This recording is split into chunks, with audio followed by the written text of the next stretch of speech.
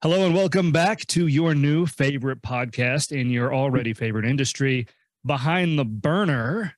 Oh my goodness, it's been a couple weeks since our last episode. I am super excited about the guest that we have for you today. You should be excited too. But before we get to him, Ray, welcome back, man. Good to do another podcast with you. Absolutely. Thank you for doing this podcast with me, man. Appreciate it. It's been fun. We're on, episode 5, I believe. Times are flying. But yeah, like Josh said, my name is Raymond Bartolomucci. I'm also one of the co-hosts of Behind the Burner. This is episode 5, and we are very, very excited today to have a very special guest on the show, Steve Snower, the CEO of Partstown Unlimited. If you don't know who Partstown is, you probably already bought parts from them. So without further ado, we're really excited to welcome Steve to the show. Steve, thanks for joining us today. Yeah, absolutely. Thanks, Ray, Josh. It's good to be with you. Not sure why I didn't get invited till episode 5, but so be it. Awesome. Well, you know what? Usually what we like to start off with is understanding your story. You know, who is Steve Snower? What is your background? And Steve, take it away. What's your story? Yeah, thanks.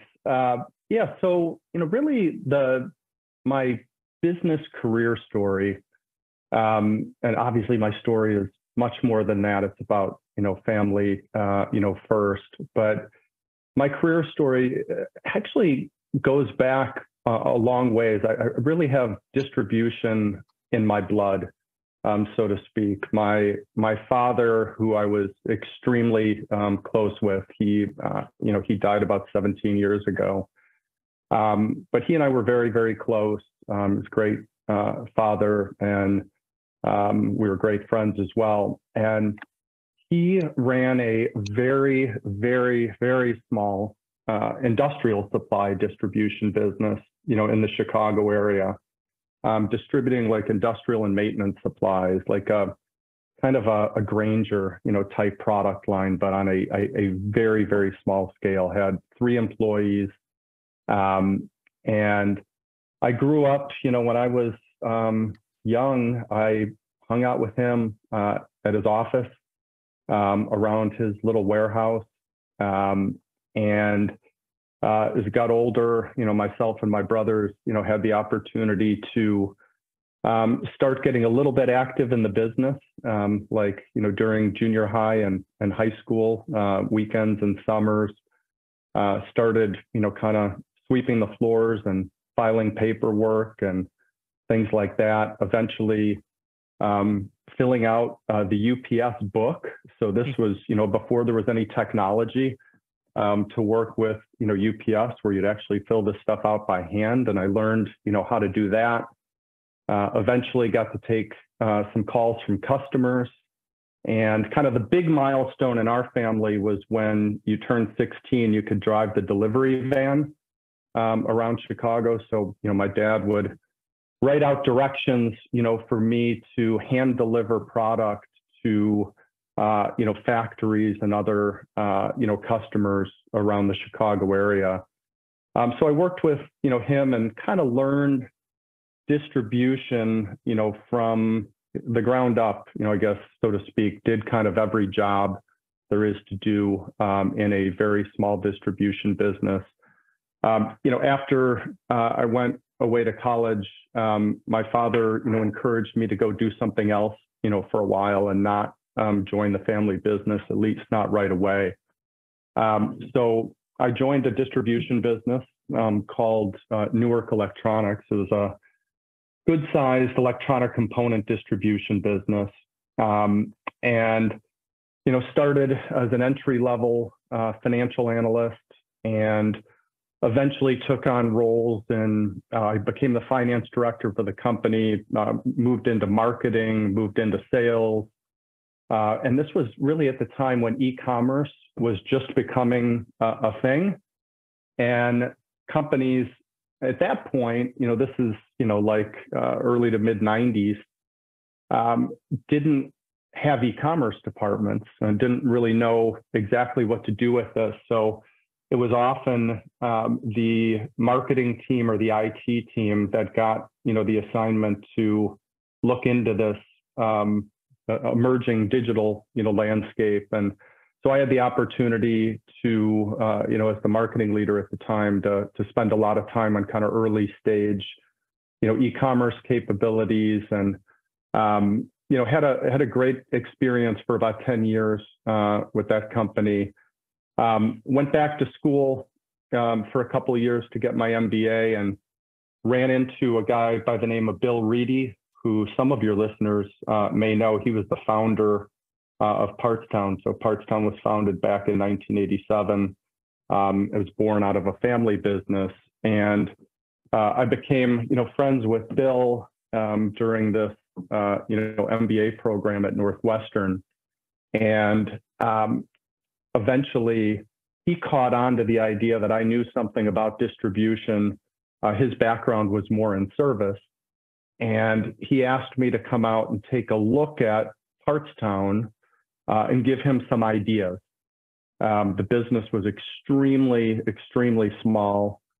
5 employees at the time, about $3 million in annual revenue. And Bill thought there was an opportunity to grow and scale the business, but needed some different ideas. So I went and visited, Partstown. This was like, probably October or November of 2003. Came back with some ideas, that led to more ideas, and eventually kind of, the light bulb, I think, went on for both of us that there was a very significant opportunity here. And we created a partnership where Bill became ultimately the CEO of his family business, and I took on the Partstown, business, and, really, started almost from scratch. We had 5 people, but it was extremely early stage, and just started putting one foot in front of the other to build a business. So I've been with Partstown now. I'm sure we'll fill in some of the gaps through our conversation, but I've been with Partstown now for almost 20 years, and seen it grow from 5 people to over 5,000 team members over that period of time. It's been a wonderful journey. Wow. Well, first off, congratulations on your success with Partstown. I mean, what a wonderful, just a testament to the industry, and really, the American dream within the industry is, I think, a good way to put it. I mean, that's incredible, growing a business in under 20 years from 5 employees to what you are now. That's got to take a ton of dedication and heart and perseverance. And I'm excited to talk a little bit about what that does take. I am curious. One of the things that you said was that Bill went and he kind of started to run his family business. Well, you took on the Partstown side of thing. What was his family business? Was it a service side? Yeah. So Bill's family business was a company that was called Reedy Industries, and it was actually founded in 1930, and its roots were very much in service. Bill's grandfather was an entrepreneur kind of coming out of the Great Depression, created a small field service business, technicians, trucks going out and fixing things. It started, actually a little bit more in the residential appliance, space, but moved into the HVAC space, fairly quickly, mostly commercial and industrial HVAC. So, fixing heating and cooling units in hospitals, hotels, schools,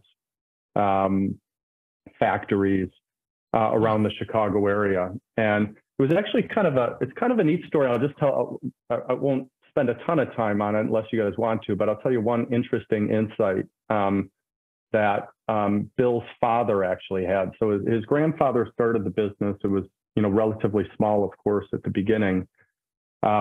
His father, Tom W. Reedy, joined the business along the way, and he had a this was obviously pre like GPS, pre cell phones, pre everything, that we use today, to run our businesses in terms of technology. And his insight was that a service manager was very good at running a business that had up to about 10 technicians. And when you had more than 10 technicians, it became very difficult for that service manager to be successful. Again, this was before all the technology that has allowed us to scale businesses in different ways and lead differently. So what he did is every time the business got, past that 10, 12 technician mark, he would just start another company, okay, and hire a new general manager and build that to 10 to 12, and then another one and another one and another one. So instead of creating one kind of big service business, created a lot of small to mid-sized, service businesses. And that was the business that kind of Bill, ultimately, took over. There were, 20 plus service businesses, mostly doing commercial and industrial HVAC. Eventually, Bill brought the food equipment service, piece, into the group, and Partstown kind of spun out of that. Wow, that's incredible. I ask because, we talk a lot about the different trajectories available in these industries. And I think it's important for people to remember that Partstown is a byproduct of exactly that. Somebody who is a through and through tradesperson, right? That had been working, sounds like generationally, through the skilled trades, specifically, mechanical. So I think that that's pretty amazing when you think about, the success that Partstown has had and kind of the butterfly effect, if you will. So I'm curious, you're rooted in the very beginnings of Partstown. So you've seen this growth all through the years, almost the past 20 years. If you could pick, say, 3 things to credit the incredible growth of Partstown, what would those 3 things be? Yeah. So I would start with culture. And really, I'll wrap that into culture and values. So I'm going to count that as 1, not 2, if that's all right. So culture and values. So one of the reasons that I wanted to come to Partstown and why, I left an organization where I had, whatever, I was 30 years old or whatever, and I had 1,000 people reporting to me at my old company, and I came to a company with 5 people. And the reason I wanted to do that, or one of the primary reasons, was the opportunity to build a culture based on a set of values from the very beginning. So I saw at my old company how culture can be your strongest competitive differentiation. It could also be your biggest challenge, okay, if you don't have it right. And it's very difficult to take, a large established company and move the culture, in a meaningful way. So I was like, 5 people, okay, basically like a startup, almost, we can really get the values and the culture right from the beginning here. So when I came in, one of the first things we did was we established the initial values. There were 4 at the time. There's 6, now. And we held people to the standards that those values set. We hired people that fit the values and could add to the culture. And we kind of carefully crafted a culture that we thought could create a differentiating capability in the business and allow us to, grow and scale very successfully. So culture, and we can of course dive into any of these more. Well, if you don't mind me asking, what were the original 4 values and what are the 6 now? Yeah. So integrity, passion, courage, innovation were really the original 4. At the very beginning, we termed them a little bit differently. So like integrity was actually called open and honest. as an example, but it was basically integrity, passion, courage, innovation. And really, integrity was at the forefront of everything and still really is. It's, the one value that just there, and we tell people that join the organization that we just will not, sacrifice. There's no second chances for integrity violations. We're going to do things, with honor, with respect, with honesty, every day. So integrity, passion, courage, innovation were the kind of the early stage values.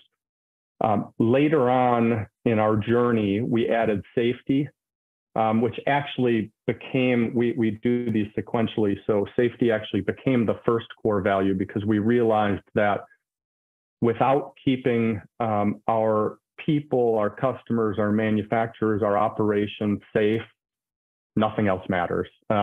So it became safety, integrity, passion, courage, innovation. And then more recently, I think in 2019, we added community to represent our passion for the community of team members that we have, the industry community, that communities that we live in that we're very passionate about, and also giving back to the communities, that we live and work in. So, as we sit here today, it's safety, integrity, community, passion, courage, innovation that we live by. Awesome. All right. I didn't mean to derail your thought process there, but all right. So culture and values is number one. What's number two? Yeah. So, and the second one was kind of the other reason that I really wanted to take this on, back in January 2004 is when I actually started, and it's technology, and it ties to that innovation, value. But what we've always looked to do is to be where the world's going in terms of technology and set the pace of technology change in the industries, that we serve. And when I say, that's one of the reasons that I came, if you remember, kind of in the early part of our conversation, I talked about kind of being part of kind of early stage e-commerce, at my old company in the mid 90s. E-commerce had become very well established, of course, by 2004 when I started at Partstown, but it didn't really exist in any meaningful way in the food service parts distribution space.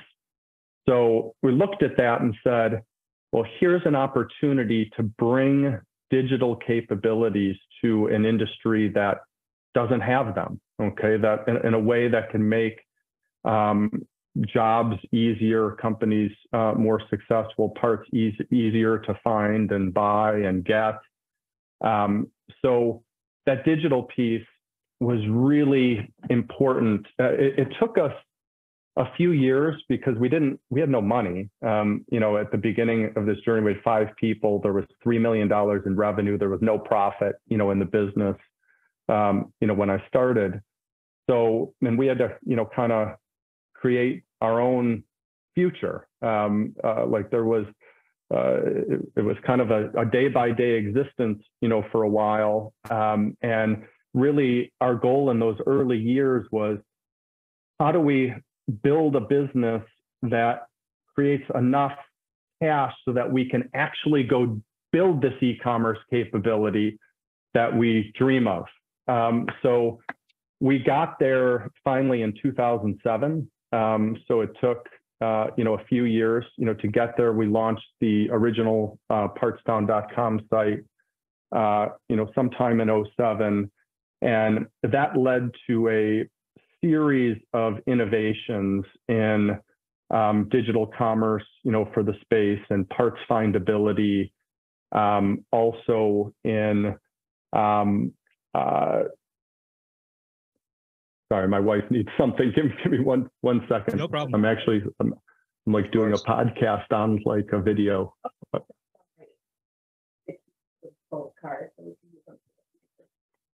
It's mine's in there and Eden's is in the thing over there. Sorry about that, guys. I hope problem. that Hey, all good. Oh, that's fine. All doesn't good. create any issues for you. But when No, my no, wife no. needs something, No, not at all. I need And to, actually, to pay attention. Sorry, go ahead, Ray. of course. I was actually going to say on that note, Steve, so with technology in those early days, you mentioned you're from the e-commerce background, but when you started building all of this technology in the organization and thinking forward looking of what you were going to build, were you walk me through those early days? Were you at the whiteboard with all of the founders of Partstown thinking, oh my gosh, how are we going to hire engineers? How are we going to build the technology infrastructure? Walk me through that experience. Yeah, no, and I remember some of it, not all of it, of course, but I very much remember there were three of us that were kind of at the core of bringing the initial site to life. And we absolutely sat in front of, a whiteboard, flip chart, envisioning kind of features and functionality that we thought, could be valuable, in this space. And we looked at other industries and what they were doing, what they weren't doing. We asked questions. We all had our own experiences, of course. But we really tried to, here's an example, maybe. We tried to really understand a day in the life of a service company and a technician and envision kind of what technologies that are out there can really help make these roles and these companies more efficient and more effective as our customers and our partners. So one example of that is we observed that in service companies and technician trucks, there were binders full of technical information, about the equipment, right? Okay, there was binders from different manufacturers with different models and schematics and all this stuff. And I still have those right down here. I'm actually looking at them on my bookshelf. you still see them around, right? And but it was how can we take this library of information and make it digital and accessible wherever the technician is? And that started, of course, on the kind of the main website of just creating basic abilities to download technical manuals. We then added more and more features based on customer feedback and other insights. Of course, a big breakthrough was, in 2010, we launched the industry's first app, where then you could have access to this whole library of information wherever you were, on your device. And we kind of realized as we were going that most of our customers, are primarily, technicians, service managers, dispatchers. They're kind of on the go. They're super busy. Obviously the technicians, are out on the road, and they need information to be there when and where, they need it. So it's how do we do that? But it was, Ray, a lot of, time kind of bouncing ideas off of each other, prioritizing those ideas. And fortunately, we had built the early kind of stage culture where we were just really good. We went through periods where we weren't as good at this, by the way, but we were really good at acting quickly on good ideas. Another example was the 360-degree images, that we brought, to the industry in 2013. That went to a lady named Emanuela Delgado, in our business, came up with the idea for this. This is kind of a fun, quick story. She came into my office. This was one of our old facilities back, I think it was in June-ish of 2013, if I remember the dates right.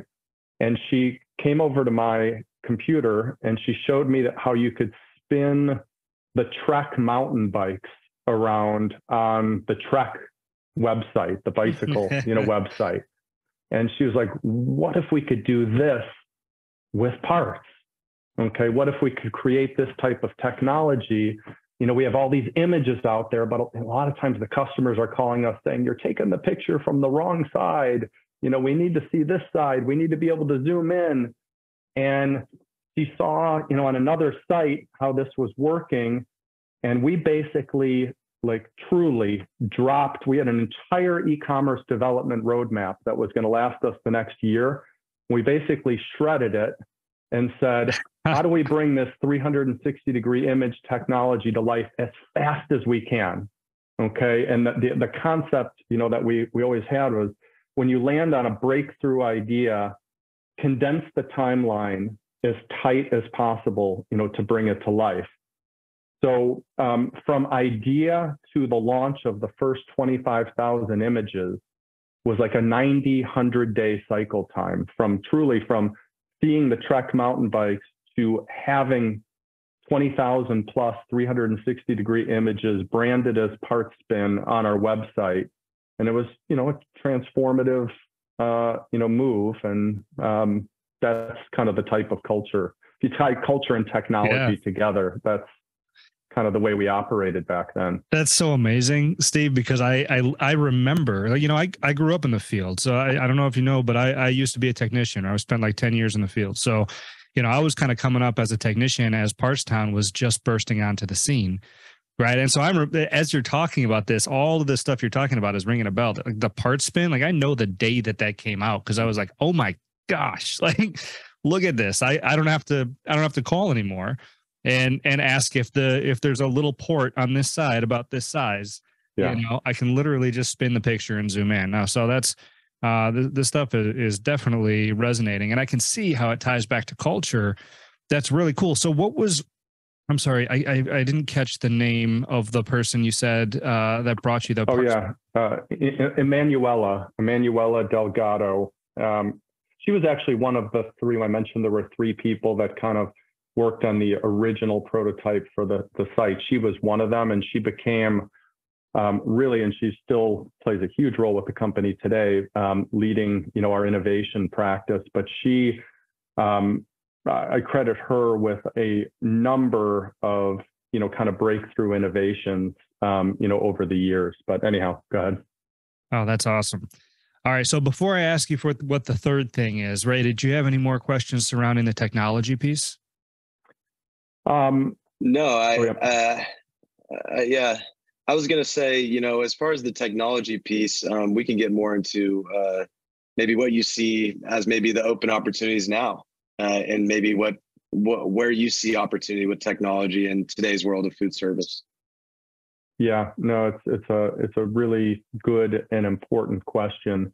So, the technology in the space has obviously come a long way, in parts distribution, digital commerce, mobile, all the features within in the service, business as well. Technology, has evolved, quite a bit. But it's going to continue to evolve, and it's only going to move faster, is the reality. So, if we think like the pace of change, has accelerated, over the past, decade or 2 decades, whatever it is, looking back, looking forward, if history tells us anything, the pace of change only accelerates. So I think it's important to think about, where is the world going? Okay. As new generations enter the workforce, how do they think, how do they operate? And a lot of times, Ray, I like to think about kind of this next generation that's coming into the workforce now is really the first full generation that grew up with the mobile device in their hand. Okay. Like my generation was introduced to the mobile device after we learned how to talk on the phone and spend time with people face to face. And obviously the mobile devices were transformative in all of our lives. But now we have a generation, coming into the workforce that grew up with that and communicates very, very differently. Okay, than certainly, my generation did growing up. They actually have a phone, but the phone feature is the thing that they use the least. Okay, on that device, right? It's used for social media and texting, and it's a completely different environment. So one of the things, just broadly speaking, that I think we all need to think about is that generation comes into the roles that are important in our respective customer bases. How are we going to be ready, to serve them? Because I think it's fairly unlikely that when we look back, 15 years from now, that people are still going to be making phone calls all the time for what they need. Okay, it's going to evolve away from that. So I think there's a lot more digital, technology, coming, in certain areas of the market. I think, AI, is clearly going to play some role. What that is kind of hard to figure out, at this point. But there's some powerful and useful, elements, of AI that I think need to be thinking about. I mean, obviously, IoT and connected kitchens and things like that are accelerating more and more. But also for a company like ours, like in the distribution business, we think of, how technology can improve the actual physical distribution, of the product. So I think the future will be less about distribution, like locations and physical, places holding parts, than, really innovative ways to move, parts around and get them where we need it, that don't depend on, physical location. So I think there's some really interesting, innovations and technologies, coming there. But it's going to be a more and more digital, more and more connected, world. Our philosophy, by the way, is every year we push ourselves to launch at least 2 innovations that the industry's never seen before. And the reason that we have that philosophy is not because there's any magic to the number 2, and not all of our innovations end up really taking off, by the way. We have a lot of failures, mixed in there. But the reason we do that is just to make sure that our team is always innovating and always thinking about what's next and next and next, and scanning not only our industry, but other industries, and talking to customers and learning and thinking. So I don't know. I'm not as good as, like, I used to come up with a lot of innovations on my own. I'm kind of running out of ideas personally, but we've got a great team, and there's a lot of great people in the industry that I think are going to come up with some cool stuff. That's amazing. I can't wait to see what you guys come up with next. That's really cool. And I'm glad you said that. I'm glad you interjected that last part about the philosophy being launching at least 2 innovations the industry's never seen per year. That's pretty incredible, to your point. Even if they don't take off, right, you're still, it's a challenge to your entire team, right? It's challenging them to push the industry forward and to contribute in ways that, maybe they don't even know they can. So that's pretty awesome.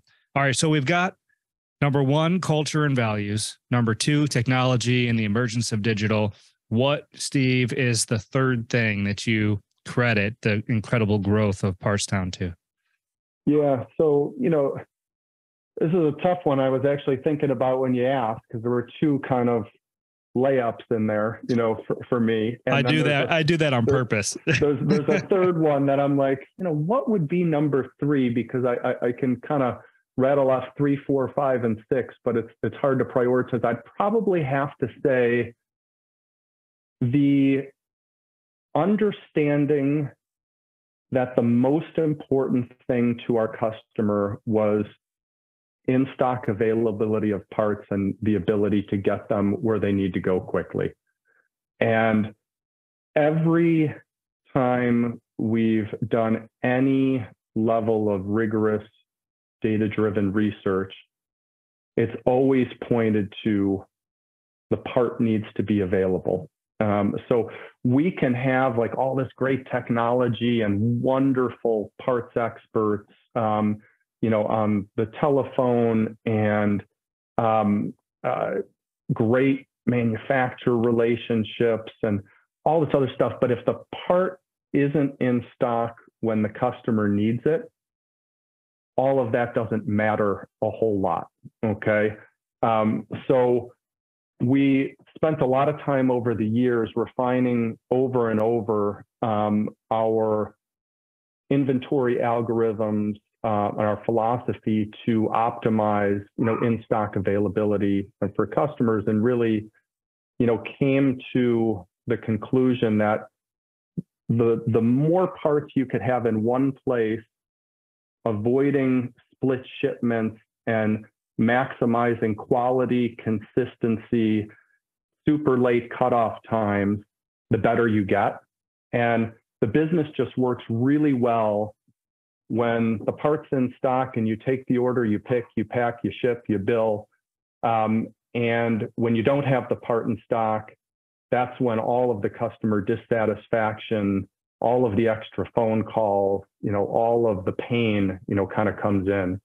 So I'd probably sum it up as culture, technology, parts availability. But then within that, there's, of course, other things like, manufacturer partnerships and the ability to grow OEM, versus non-OEM, and, marketing, all of these other, there's lots of other stuff too. Yeah, no, absolutely. And I'm trying to kind of generalize, your success with Partstown to where other people can kind of, implement it. So I'm going to call the availability of parts like the deliverability of product or service, right? Because at the end of the day, that's really what you're saying, is that the culture is great, the technology is great, all of that can be attributed to, the growth can be attributed to, but without the deliverability of the product, none of that really matters.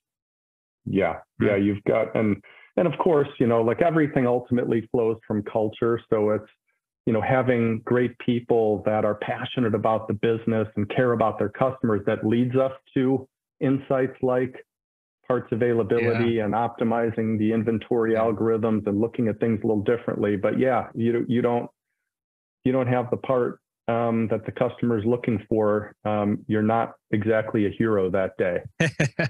That's right. So Steve, when you have those three pillars and foundations, what was your number one goal for Partstown? Like end vision, you have all these components that play into that process, but when you started Partstown, what was that number one goal? Yeah, it's a really good question. If you just personally say, what was Steve's number one goal with the company? It was really, you could think of things like build a great customer experience, that's really valued, build great manufacturer partnerships, grow OEM parts, be innovative. But I would say the number one thing for me was to build a unique culture based on a set of values that we could look back on decades from now when maybe we're not involved in the business, anymore, and be really proud, of what we did. And look back with pride and just know we did things the right way and built some great relationships and friendships, created jobs, along the way. That stuff, I think, is maybe more important than, a lot of the other things that we get caught up in day to day. So I still stand by that today, Ray. I want to be able for everyone that was part of this journey, to be able to look back and say I was part of something meaningful and special and something I can be proud of. That's amazing. That's awesome. Yeah, really, really leaving the industry in a place better than when you found it in many ways, and passing that torch to the next generations and creating a legacy. That's awesome. And that's what this is all about. And I'll tell you this, growth at the scale and the speed, the pace of growth that we've seen in our business, it is obviously not easy, okay, in many, many respects.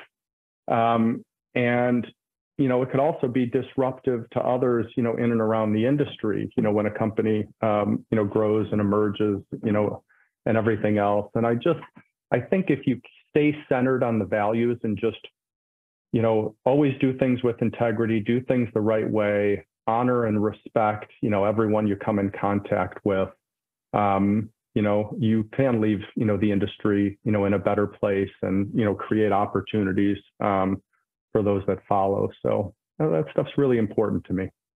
Yeah, I can tell. I think me and Ray can both tell, the way that you talk about culture and values is just, there's a certain transparency, and you can tell that there's an authenticity to that. And you're very passionate about that type of thing, which I think is super, super important. That's to your point earlier in the show, right? It's culture is one of those things where it can be your best friend or it can be your worst enemy, depending on, where the roots of the business are, right?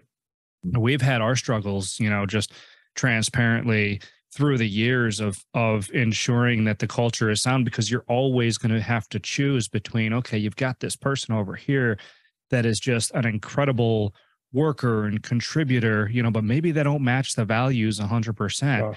And it's always a limbo. It's always this tennis match. Well, what do we do? But at the end of the day, there's one clear answer, but you can't get there until you make the decision, and a lot of people out there will know what I'm talking about. I'm being a little cryptic about it, but You've actually said it beautifully. And, I think that's an important lesson for, anyone that's, listening in. If you have kind of defined values and principles, the answers can always be found in the values. Yeah. Okay. When the decision comes down to, should we go left or right? Should we go up or down? Should we choose A or B? And if it's a tough decision and you're at an impasse and you're really wrestling with it, I think a great exercise is to go through the values and the culture and what you stand for and say, what does that tell you to do? And the answer will almost always be right if you honor that. Yeah, I love that. I do have one question surrounding the values. You said that originally integrity was open and honest, and I imagine maybe passion, courage, and innovation were multiple words as well at one point in time, maybe not. But was it intentional to have one word values? Yeah, when we kind of reformulated our values, we were kind of originally, we had the original 4 values. All of them were more than one word, by the way. And then when we evolved that, our approach was, how do we simplify? Mm-hmm. Okay, how do we, and this is really important in our business overall, is simplify, then scale. And scaling complexity can be very hard, in terms of, technology, because, any aspect of the business, but that even, exists with values. So what we said is that we were getting more and more people into the business. We were like, how do we simplify this down to one word values, and then we'll put descriptors of what each value means. So it's not just integrity. There's a whole definition to integrity that we train our people on. But we did purposely move to one word, and not every company does that. And I've seen companies with wonderful culture and value systems that have full sentences. But for us, the one word kind of simplified version, we thought was effective, and I'm happy we did that. Well, that makes sense. And to your point, I think the key is in the execution, right? Whether it's one word or whether it's 2 or 3 words or a phrase or whatever, the key is actually holding your people to your values and, against your culture and doing that, because you can have the best values in the world, but if you don't hold anybody to them, then it doesn't mean a whole lot. Absolutely. That's right. And for companies that are watching this podcast, that are repair companies, with the labor shortages, at the end of the day, culture is what attracts and retains talent. And for manufacturers, attracting the best authorized service agents in the field, what's the culture of how you do business, but also with your people and your subcontractors. So it's a very important lesson for everyone listening to this podcast, to understand that culture really is the foundation to everything. And it's the building block to create a successful company. Steve, I have a question for you on the Partstown front. Are there any exciting projects that Partstown's working on that are okay to tell our audience that are loyal customers of Partstown? Yeah. So, there's some that are okay. There's some that probably are not okay, to share at this, kind of early stage. But we have We have some, I won't get into depth here, but we've got some interesting kind of things going on with early stage use of, AI to improve areas of the business and improve the customer experience. So we're messing around with a few things there that we're excited about. Nothing that's going to launch like in the next 90 days or anything, but we're doing some work there. We're always, working on, technologies to help service companies grow and be successful. We've got a couple of interesting things, going on that we think can create, stimulate some additional growth for service companies around the country and ultimately around the world. Help them manage cash flow and working capital more effectively, while scaling. So we've got some interesting, technologies that we're working on, there as well. A lot of our work, it may be a little less interesting, to the audience here, but we're doing some really interesting things in Europe. Right now the business is grown quite a bit, internationally in recent years. So we've got a lot of, big initiatives over in Europe. You guys may know John McDonough, who's a terrific leader, who used to be the CEO of Heritage, is now the chairman, of our Europe capability. And he and his team are doing, some amazing things going on over there. We're also doing some exciting things with different product categories. So, we've added residential appliance parts, to our capability, in the last year and a half or so. And that's grown very, very substantially. And we've very recently kind of did the formal launch of our HVAC parts offering. So, we spend a lot of time asking our customers, particularly service companies, what more should we carry for you? And HVAC keeps coming up. So we put, a team around that, and I think around a month ago, launched, kind of the early stage HVAC parts capability. And that's grown maybe a little more than I expected in the early days. So we're excited about that.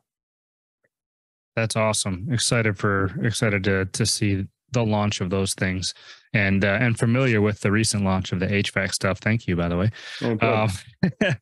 So I've only got 2 questions left, and they're easy ones, and then we can wrap up. I want to be respectful of your time too. But so one thing we didn't get into that I want to is, and it loops around culture, right? It's the signature on your email is not CEO of Partstown Unlimited.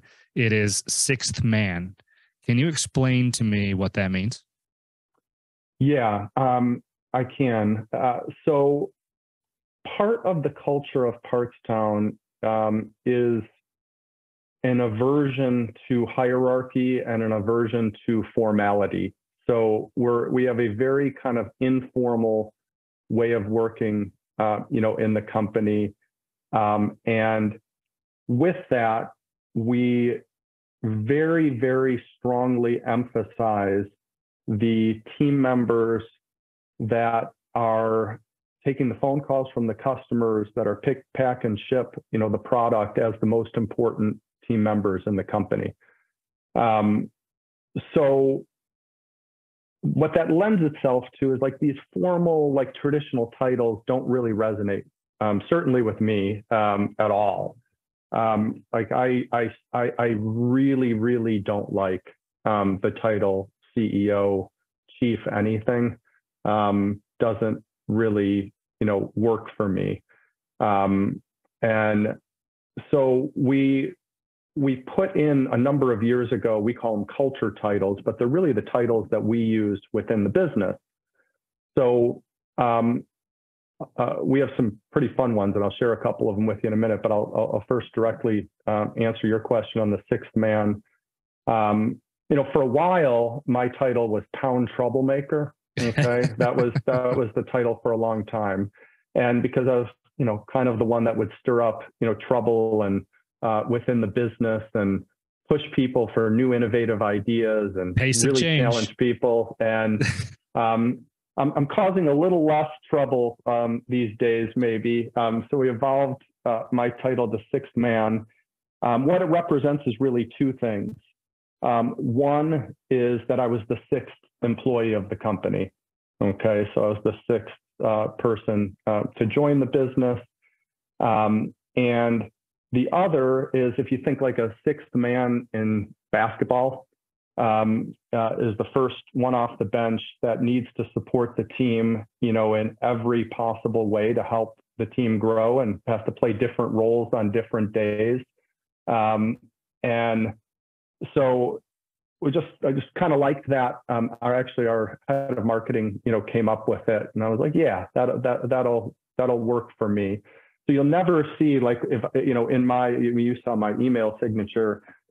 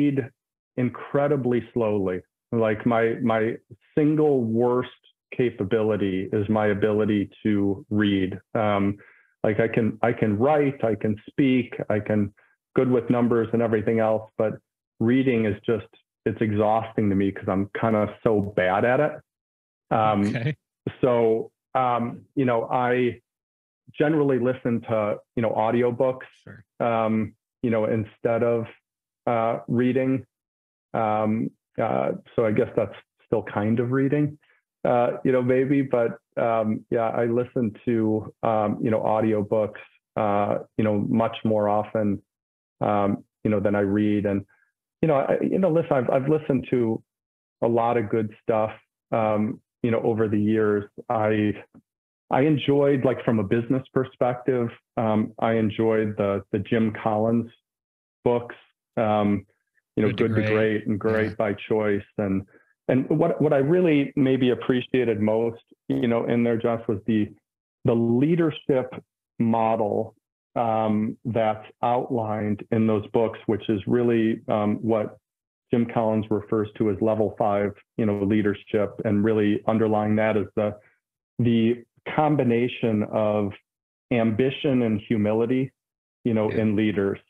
And that's kind of what we look for in our organization, and that I think is the most successful formula. It's finding people that are very ambitious, want to achieve, lots of things, but are also very humble, and realize they don't know everything, and always looking to learn and improve, and put the company above themselves, and like to give credit to others and take blame on themselves. I think it's a wonderful, simple model to follow. So maybe I'll just leave it at that. I could probably rattle off some other ones, but I think from business-wise, that's probably the most helpful to me. No, that's good. I'm a big fan of Jim Collins also. It reminds me, what you just said, and the level 5 leadership reminds me a lot of, I don't know if you're familiar with Patrick Lencioni and his writings, but Humble, Hungry, Smart.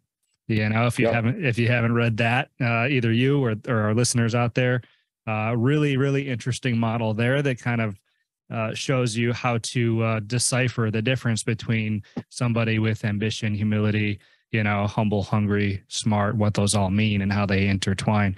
But we won't take up too much more of your time. It's just, thrilling to get to talk to you and hear your story, man. Lots to glean, lots to learn, both for myself, for Ray, and for our listeners.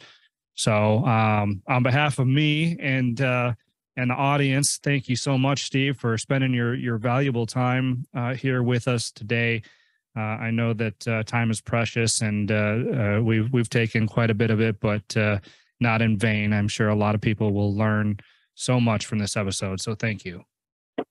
Thank you guys. And thanks again, for inviting me, and for the service that you do to the industry through what we're doing right here, and also within your companies. You do a great job. So I appreciate it, and anything you can do to help, keep in touch. Amazing.